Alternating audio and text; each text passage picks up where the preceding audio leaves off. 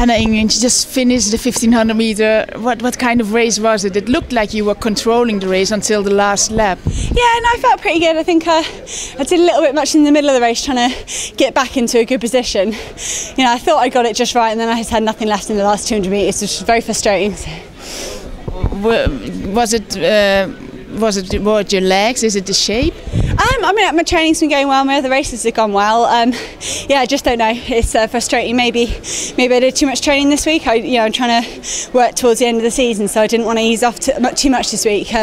Maybe I got the balance of that wrong. I'm not sure.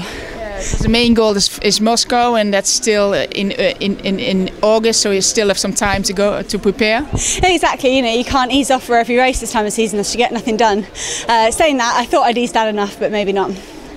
Yeah. And now, Gateshead, how was it to race here? Oh, it was a great atmosphere. To get that cheer on the line was lovely.